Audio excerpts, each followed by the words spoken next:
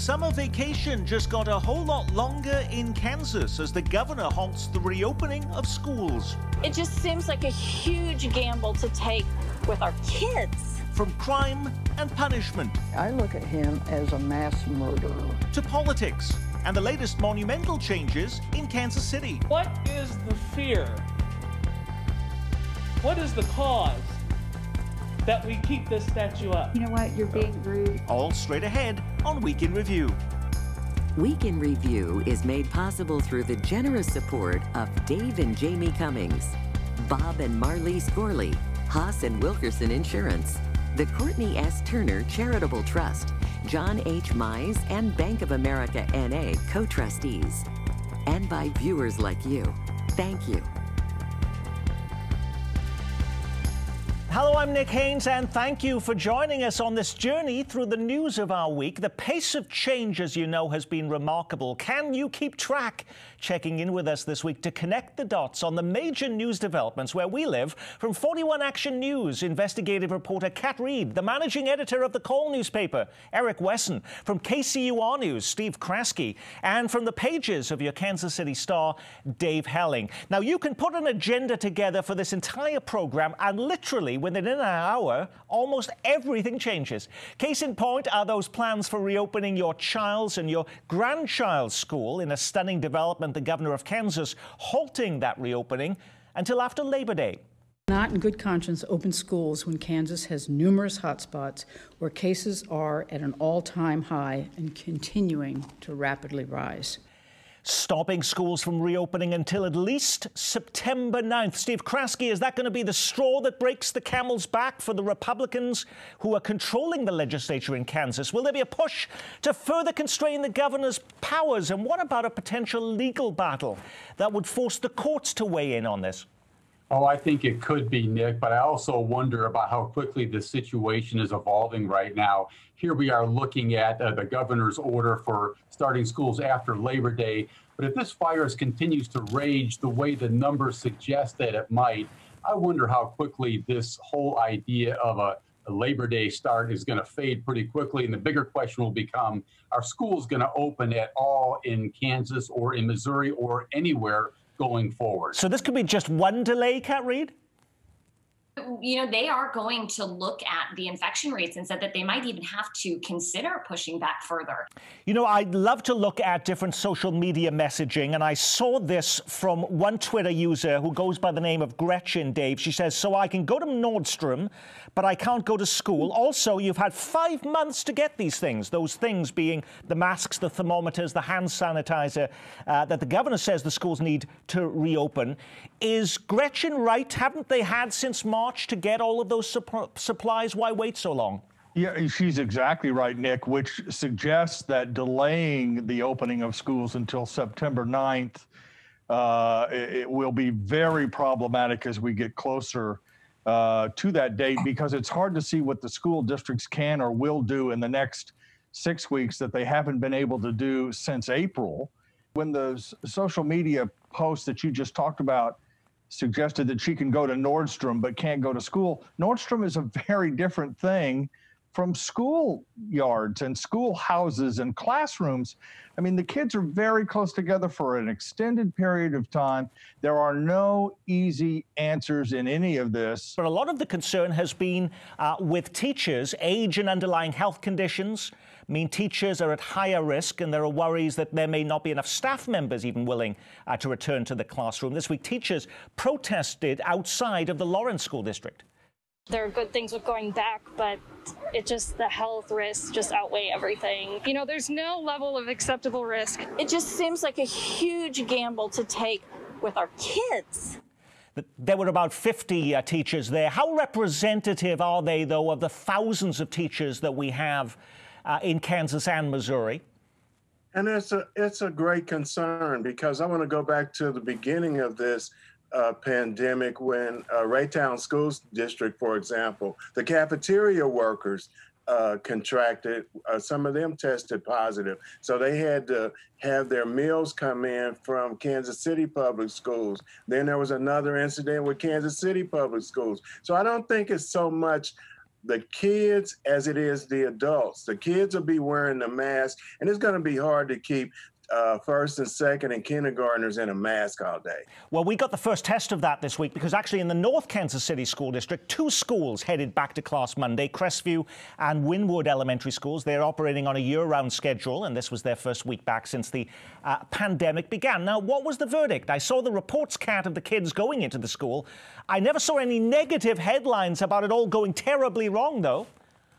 You know, I haven't heard much feedback about how exactly that went. We did hear a lot about the plans, the precautions. And I think the other thing is like this is a fairly small population of students who just went back. So it's not the same as having entire districts return to school. And I think that's when we would get more feedback.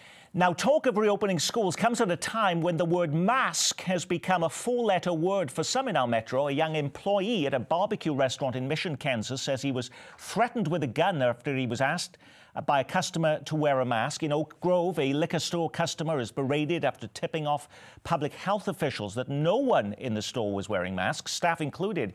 And even Governor Mike Parson feeling the heat, and not just from the hot grill he was placing steaks on at a large cattle association event in Missouri this week. Parson is called out for not wearing a mask or gloves while he was preparing food. News stories led with a line that claimed the governor was sending mixed messaging. What was inconsistent about it? He has never demanded people wear masks in the first place, has he, Steve?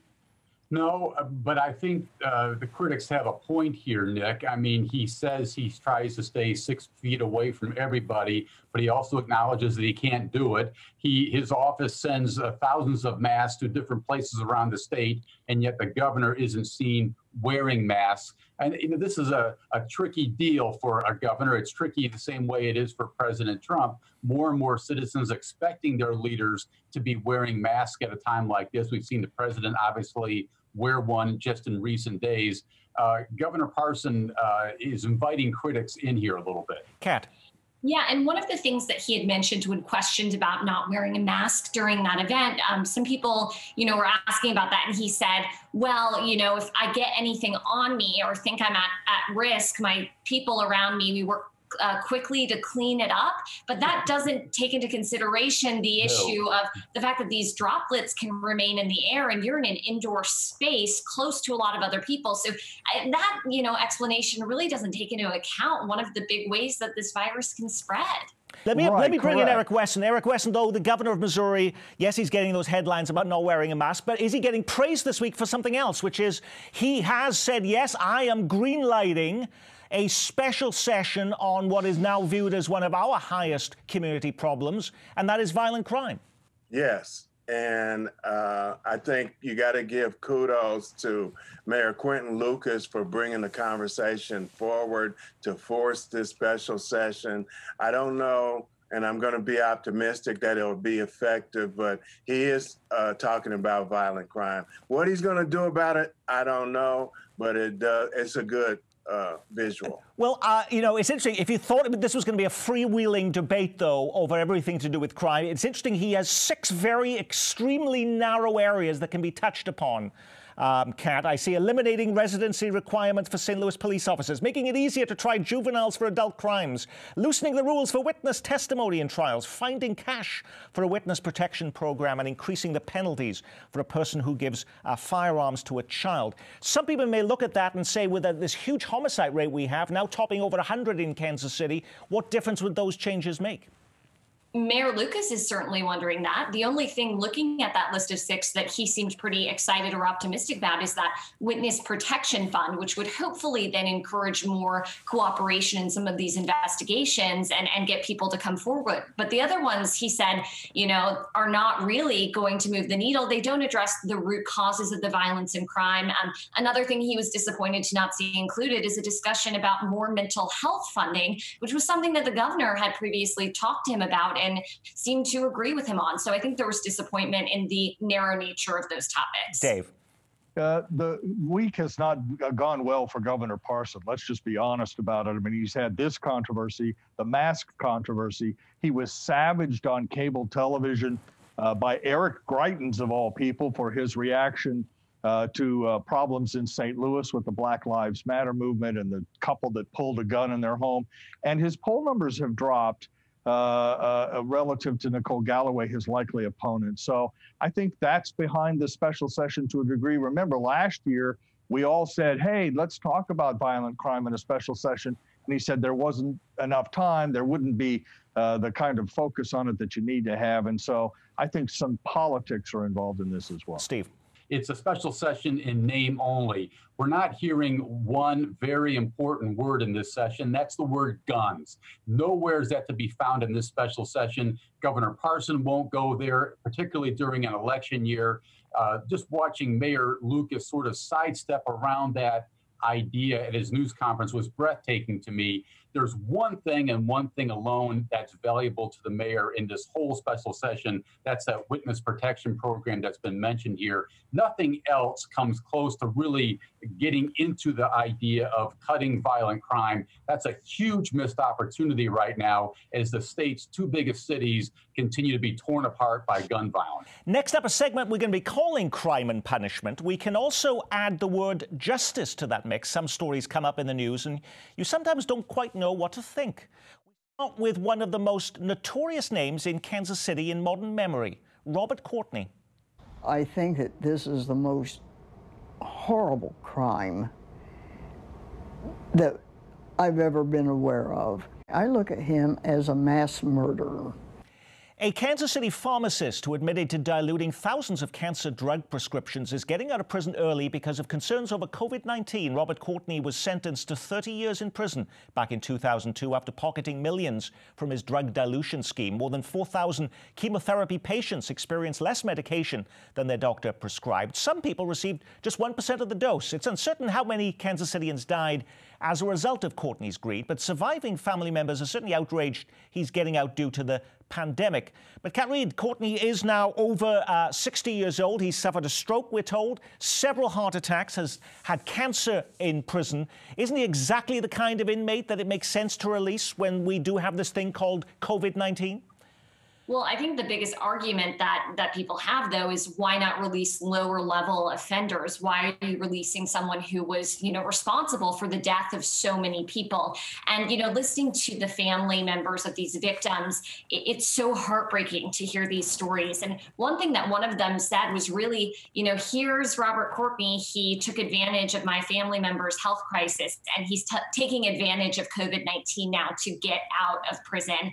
That's their argument. But I think the issue is, if you have lower level offenders who didn't necessarily do something that led to the death of another person, why haven't they been released? But what wasn't the criteria set out by the U.S. Attorney General's office to identify inmates who are coming to the end of their sentences and were not considered a continued risk to the public? He is now coming close to 70 years old, Dave Helling. Was he a risk to the public? He'll remain on home detention for the remainder of his sentence, so he'll be monitored but the Bureau of Prisons has an enormous problem on its hands, Nick, because no one really understands the criteria that was used in this case and in other cases. Very non-transparent.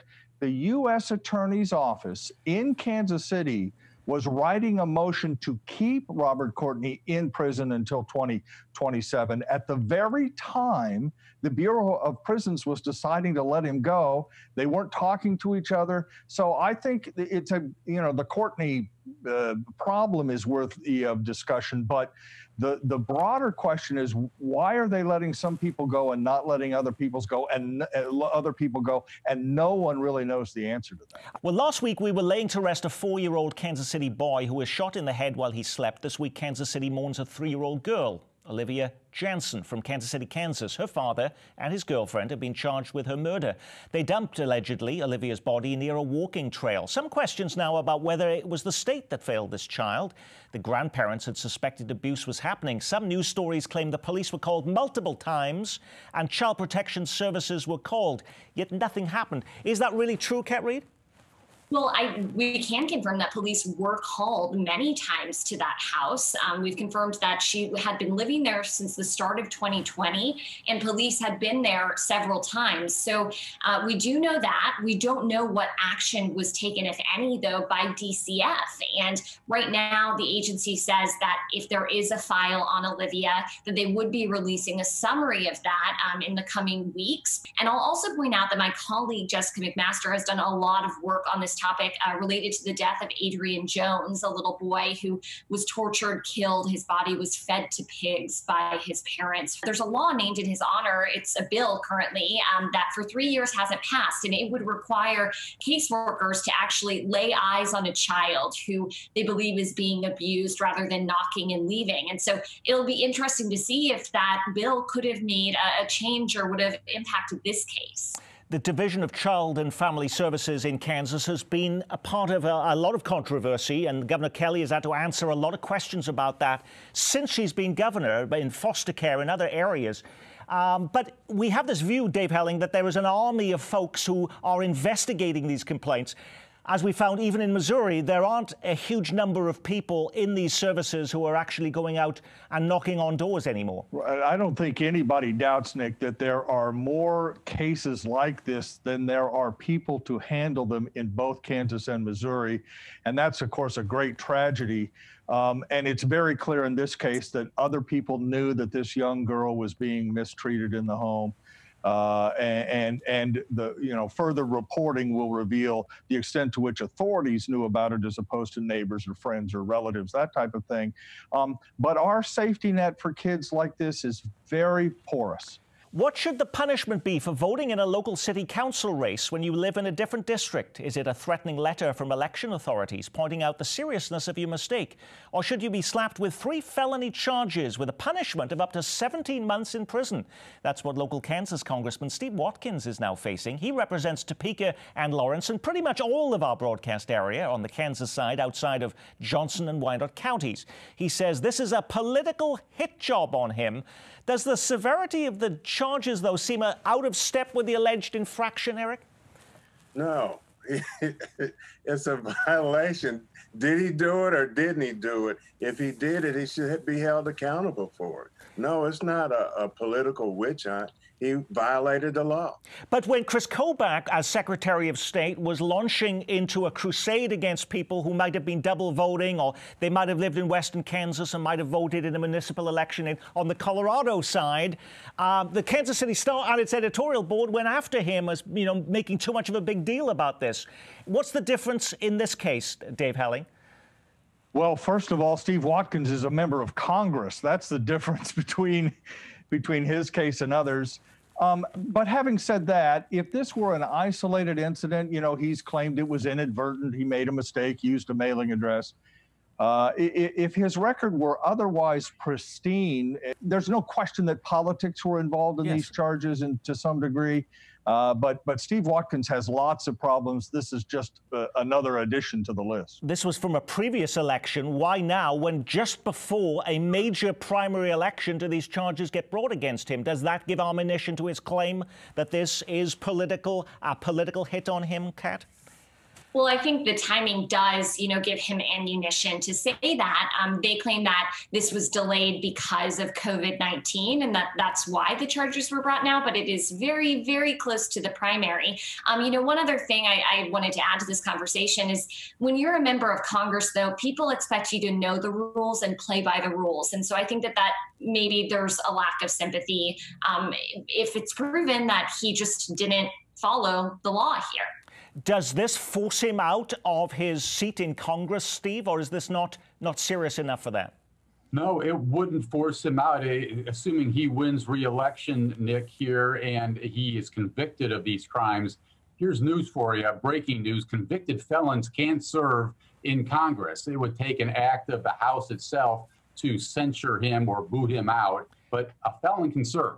Will Kansas City decide to remove any more statues or monuments? And who's making those decisions anyway? This week, the Kansas City Council taking up a plan to create a 12-member commission to research and make recommendations on the removal of monuments. According to the proposal from City Councilwoman Melissa Robinson, the panel must have one member from each of the 6 city council districts, an historian, 3 members representing local civil rights groups, a religious scholar, and a representative of an indigenous group. How is the plan being received, Eric Wesson? It's being received fairly well. I think some of the issue is who those 12 people from each councilmatic district would be. That's more of a concern than anything else, but it's gaining some traction, and especially given the issue with Jackson County this past week, kicking the can down the road, I think it's going to get more traction as well. Well, why not, though, just allow voters to decide? That is, as Eric mentions, the direction Jackson County chose this week, 2 weeks after County Leader Frank White proposed removing 2 statues of former President Andrew Jackson from the county courthouses in downtown and Independence. County legislators vote to place the issue on the November ballot. Is letting the public make the decision the fairest way of tackling the issue, Steve? Well, you could argue that it is. You know, you put it to a vote of the public, Nick. What if it comes back fairly even, Steven? It's a 53-47 kind of vote. What kind of mandate is that? You got to make the call anyway. So, you know, tough call. I get it. Let's talk about tough calls. We talked about it last week, but who could have predicted it would have happened so fast? I'm talking about the Washington Redskins retiring their name and their logo following pressure from sponsors. The Cleveland Indians also signaling support for a name change. Number of national stories now saying the dominoes will fall far wider, and the Kansas City Chiefs may be pushed to make changes with pressure building. Are the Chiefs, though, still silent on this issue, or are changes now afoot that we don't even know about at this point, Dave? Well, changes are afoot. Now, whether the Chiefs will change their name is a very difficult question, and it does not appear likely at this point, Nick. But the Chiefs are well aware of the pressure they're going to feel from the rest of the country and locally to take a very close look at some of the game day traditions, the chop, for example, the name of the stadium, Arrowhead, war paint, the drum, all of those iconography parts of the game day experience will be under scrutiny. And my guess is the Chiefs at some point in the near future will announce some important changes in that regard, because they have to do something. And if it's symbolic, it still needs to be approached. And so we'll hear something in the next couple I think of it's interesting that Mayor Quinton Lucas, who praised the Washington Redskins ownership group this week, Reid, saying they made a wise decision in their name change. I've heard nothing about this on his Twitter feed, yet he talks about every manner of sports event and sports change. Why is he silent on this? Why isn't he weighing in? You know, I don't have a good answer to that. Maybe my other panelists do, but I haven't seen anything from him on that. Because politically, Nick, it's difficult for any elected leader to stand up and call for the changing of an NFL team's name. That comes fraught with all manner of blowback and maybe not as much upside potential as you would like. But having said that, it is a time for leadership. It's hard to believe, to me, that in 5 or 10 years, the name of this football team is still going to be the Kansas City Chiefs, given what's going on around the country right now. I think Patrick Mahomes could play a role here. He's already stepped up on Black Lives Matter. His reputation in the community is sterling. And if he were to step up and say, hey, I think the chop is inappropriate, I think that would go an enormous way. Do you see that happening, Eric? I could see that happening. I could see him stepping up and being a leader on the team and bringing this social issue up. When you put a program like this together every week, you can't get to every major headline making news in Kansas City. What was the big story we missed? Major progress underway on a new-look KCI, now new controversy and protests as the biggest contract to date is awarded to an out-of-town firm. Send these jobs to people who aren't from this city is unacceptable. Missouri Senator Josh Hawley back in the national spotlight, fighting the NBA over social justice messaging on players' jerseys after an ESPN reporter tells Hawley, F you, the writer is suspended. One of our Metro's largest fundraising events, the latest victim of the pandemic, already postponed once. Yazoo officially cancelled until next year. The Kansas State Fair cancelled for the first time in its history. The Spanish flu didn't stop the showcase of all things Kansas. Neither did 2 world wars. Don't head to your local Apple store this weekend. Both locations in Leawood and on the Plaza closed. The company says they'll reopen when it's safe to do so. The iconic American Girl store at Oak Park Mall closed permanently. Worlds of Fun scales back to 4 days a week as the pandemic continues to challenge entertainment venues. Some good news: Missouri reporting opioid deaths down in the state for the first time in 5 years. And look who made the cover of GQ, and with an impressive tagline: the new leader of the NFL. Okay, Kat Reid, did you pick one of those stories or something completely different? I'm going to choose something completely different, which is the soon-to-be expiration of the additional $600 in unemployment benefits on the federal level. Talked to a lot of concerned, panicked workers. This really, the ball now is in Senate Republicans' court, and they haven't announced yet what they want to do, but it's likely that those are not going to be extended. So we'll be keeping an eye on the Senate for that. Eric Wesson. I'm going to take mine and do a tip my cap to the Negro Leagues Baseball Museum. Bob Kendrick, phenomenal job in keeping that legacy alive. This is my hat autographed by Negro Leagues baseball players that were alive over the past 17 years that I've been at the call. So I'm tipping my hat to them. Excellent. Dave Helling. I can't follow that because I don't have a cap, but I would tip it if I did. No, I am going to pick something from the list. I do think that the discussion of MBE and WBE at the airport project is really reaching a boiling point. We haven't paid too much attention to it, but in the weeks ahead, there's really going to be a discussion as to whether Edgemoor is doing all it can to make sure that minorities and women are full participants in that project. Steve Kraske. Nick, it's simple politics. You know, in 3 weeks, we have important elections on both sides of the state line. Never in my almost 35 years of living in Kansas City have I seen so little attention being paid to these very important decisions. The media is preoccupied with COVID, as it rightfully should be.